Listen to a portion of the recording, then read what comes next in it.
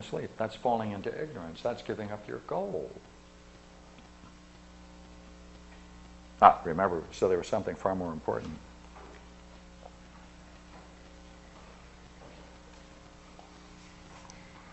Now, no one can tell you about this. You have to see it for yourself. Let me restructure it for a moment, since I'm so good at artwork. Let us assume now you're now proceeding. 1, 2, 3, 4. You lose 5. You lose 5, and off you go on a tangent.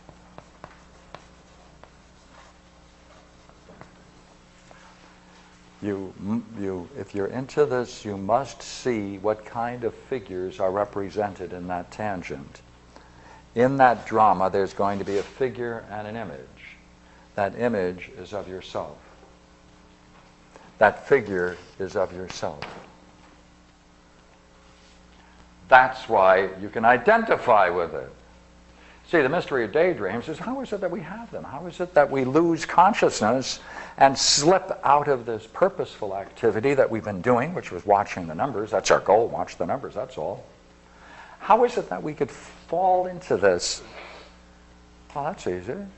It's an image of ourselves. We identified with our own image. Therefore, this identification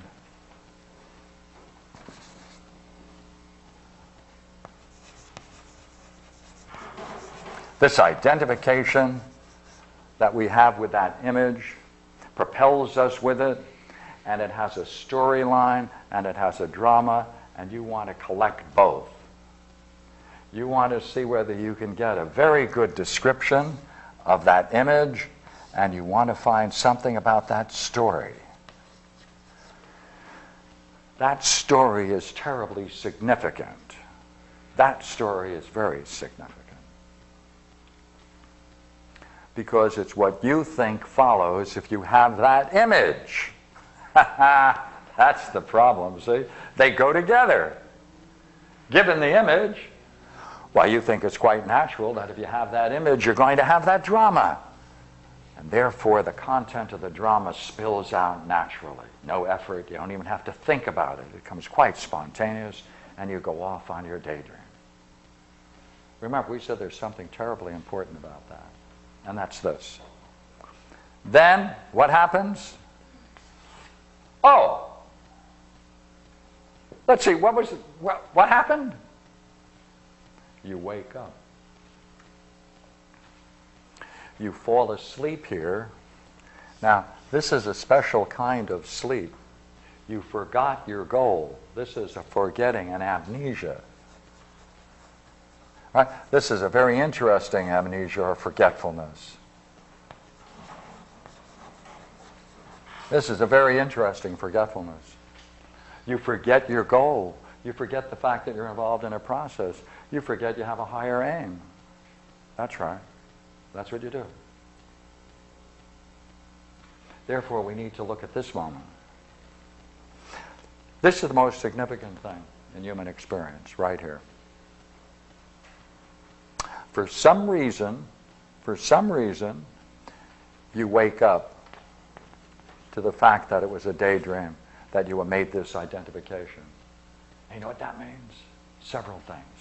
One is the drama played itself out to the point where you couldn't go any further. The image doesn't go any further. It reaches a wall. That's why you wake up.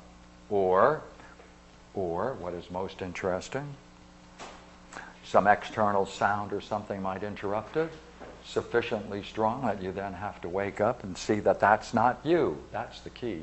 Hey, you know what?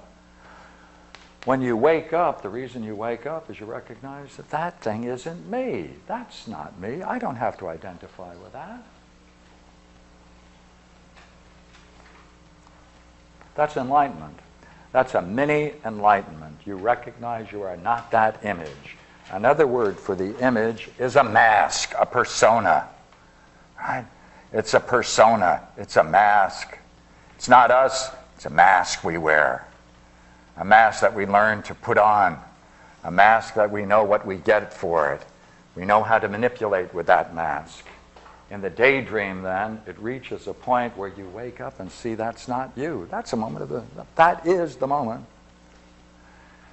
where you recognize something is not you. That's not you. That's not worthy of you. You wake up. Hey, look here.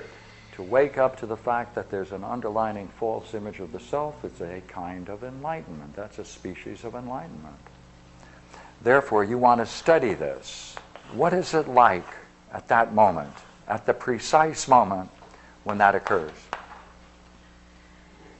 Contrast it with that moment here when you're falling asleep, where you're losing your goal and slip into the image. You have to contrast the two, because in this state you gain back something very important. You get back your interest. You get back your energy. When you identify with this figure, right, you are propelled, but you have to keep going the whole drama. That's draining. That's draining. Now, some people have discovered a way of making it work. At other times, they may use the excitement of something else. Sometimes identifying with a figure in a movie, in a TV, or a novel, or a story. Go along with it. See yourself as it. That's another way. It works. Sometimes it's necessary to sustain this, or sometimes many sexual fantasies are used, not because someone has an interest in sexuality, but sexuality gives a certain energy. The sexual energy is going to be released for the purposes of maintaining the tangent, the fantasy, the daydream. That's what you need to propel it. Therefore, at that moment when you wake up, would you not agree? For a moment, whew, there's energy. There's alertness. With that alertness and that energy available, for a split second you are clear. No image of the self operating. That doesn't last long, because the other one comes back in, and then you might call yourself the following names for wasting your time on a tangent. That's part of feeling inadequate. I mean, you have to have reasons for being inadequate and thinking you're inadequate, and one of the best ways of doing it is say, see, I wasted my time on daydreams, here I had a goal, and now you punish yourself in one way, or belittle yourself, or criticize yourself. All of these come out of this picture. So you get two stories. You get the tangent, and then you get what I call the judgment of the fantasy.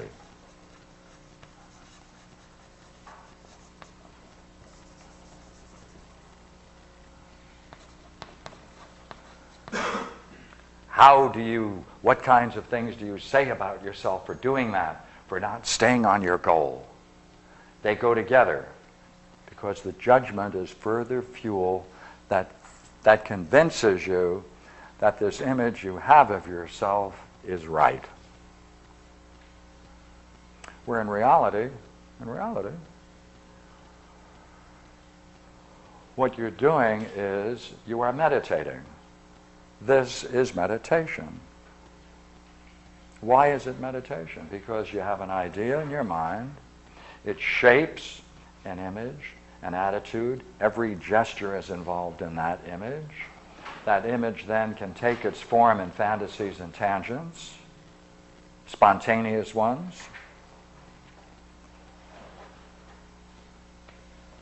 It can give you all the material you need for this story. Now we want to work on the story.